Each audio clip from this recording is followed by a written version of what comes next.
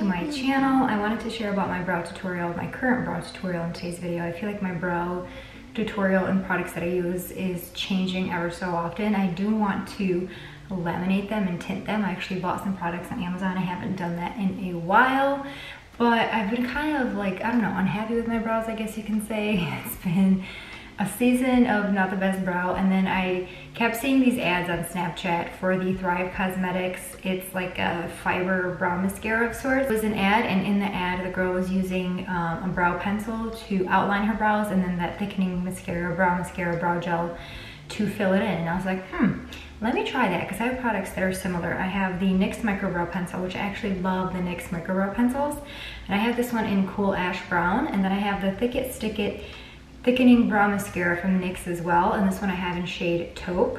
When I tried this on its own, I honestly didn't like it, so I just put it in my drawer and never really used it. But then I tried it with this technique, and I really liked the outcome. There are still some days where I'm like, oh, my brows are not cooperating with me, I'm not happy with them, but for the most part, I'm pretty happy with this technique as of late. So try it, you might like it. These products are fairly affordable, so I just wanted to share it in a video as well. By the way, how fun are these purple lashes? I have some accent purple lashes from Lilac Street. They now have colored lashes. I have a video coming on that. The video is probably live by now, but what I usually do when I do my brows is I will brush my brow hairs upward, kind of like so they're not all over the place, and then I will outline them.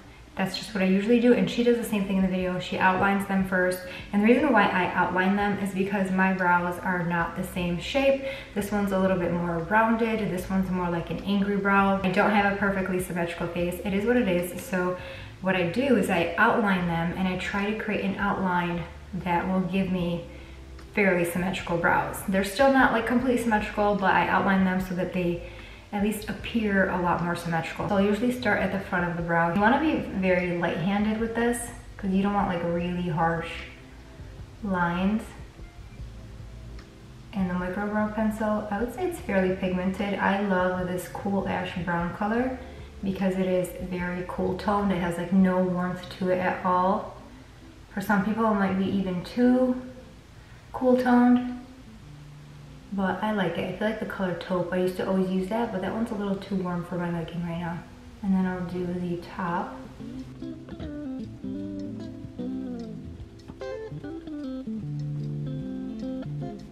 It looks crazy right now, but you have to trust the process. As you guys can tell, I outlined above where my brow hairs are, and then a little bit below. And because I don't have any hairs here, there's not going to be anything for the fibers in this Thick It Stick It to grab onto. So I'm going to go ahead and very lightly kind of fill those areas in. I'm not going to touch the front of the brow, just those areas where I literally have no brow hairs. I need them to be filled in, otherwise the thickening fiber mascara, it's not really going to do much in those areas. And then I'm going to go with the Thick It Stick It brow mascara here, a little mascara wand with fibers in it. And then starting at the tail of the brow, I start to fill it in using this product. So I'll use the tip and I'll kind of brush them in the direction that I want, because this sets the brows as well. So you don't want to brush them in the direction where you don't want them to sit. So you want to make sure you're brushing them in the direction where they're going to be sitting, because this does set it almost immediately.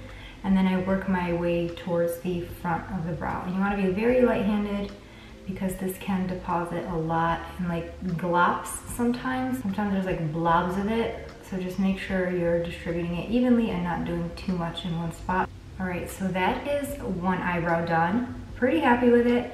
I'm gonna go ahead and do the second eyebrow. Get some of that off the tip so it's not too goopy. And then again, starting at the tail, brush the brow hairs and fill it in at the same time.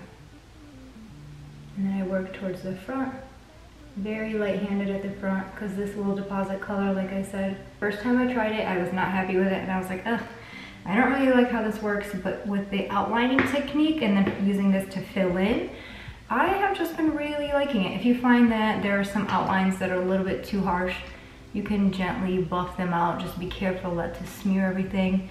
And then I kind of like to press my eyebrow hairs down for like a laminated look, because my brow hairs always lift off of my skin. But this is the end result pretty much. It's fairly simple, very easy, and it gives me pretty decent brows that I'm happy with. So I wanted to share it in a video. A bad brow day is like a bad hair day.